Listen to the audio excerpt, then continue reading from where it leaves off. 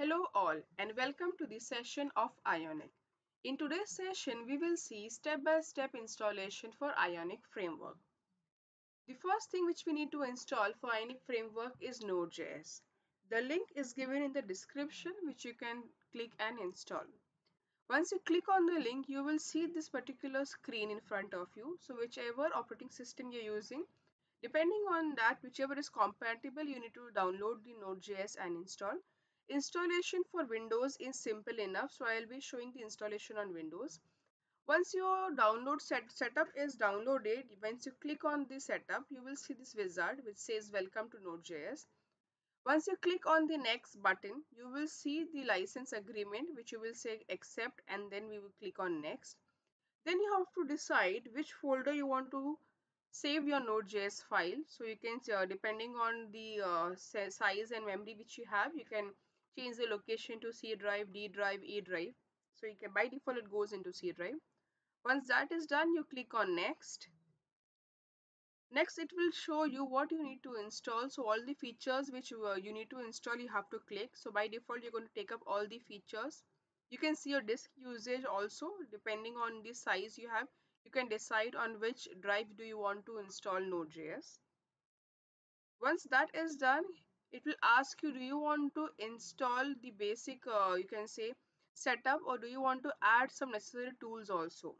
So for us, when we work with Ionic, we do not require chocolate, so we will not take that and directly click on next button. Once we click on next, it says it is ready to install. Do you want to install? So once I click on install button, the installation starts.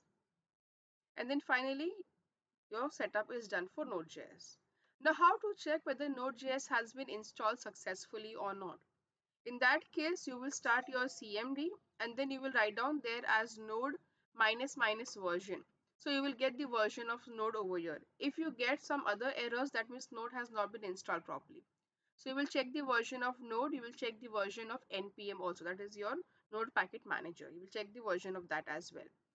Next thing is to install Angular. So to install Angular, the command says npm install -g @angular /cli.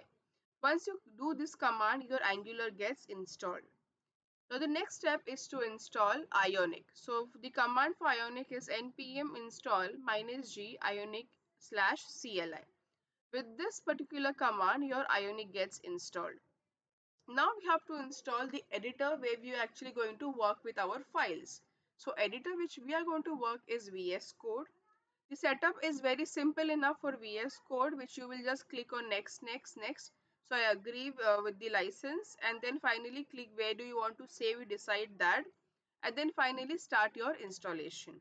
So installation of your visual setup is also simple enough, step by step, which you can follow, and then click on next, next, and then your VS Code has been installed. So these are the few steps which you need to follow for your installation of your Ionic. Now, while installing your files in your Ionic CLI, you might get some few errors. So if suppose you get an error where you have Ionic CLI exit, if that is the error which comes up, then you can work with the two commands to fix that error. First, npm install @ionic app scripts latest minus save /d -dev. The other command is npm audit fix. These two commands are really helpful when you have any issues with the CLI. So once you use these commands, your errors will get fixed and then finally your Ionic will get installed. Thank you.